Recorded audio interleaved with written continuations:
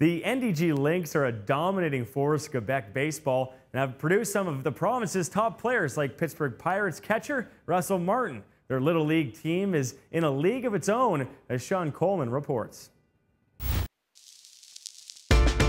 How good is the Little League NDG Lynx baseball team? Well, consider this. They won the provincial championship in a game that was scored 21-0. That's right, 21 runs. And in only 4 innings of play. A game that ended early because of the mercy rule. Every provincials were the favorites to win, so we don't want to get too ahead of ourselves. We're just trying to, just trying to play the game right. Good job. NDG Baseball has been a powerhouse program for a number of years, often decimating their provincial opponents. Without competition inside Quebec, they've had to face teams in Ontario and the United States to really test their talents.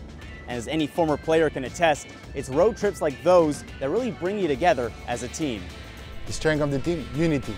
They work together, they stick together, we win games.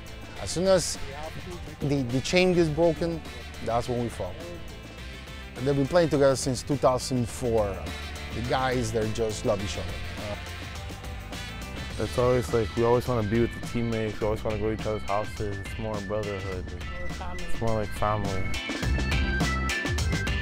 Coach Frank Martinez and his staff understand baseball is more than a game.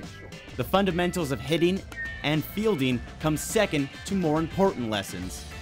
We're not just teaching them how to play a sport, we teach them how to live, how to accept defeat and be humble about victory, how devote yourself to a cause, how trust each other, how play together, how become a better citizen, straight up. The end of the summer can be a tough time. This group was just 1 run away from playing for the Canadian National Championship, where a win would have sent them to their dream, the Little League World Series.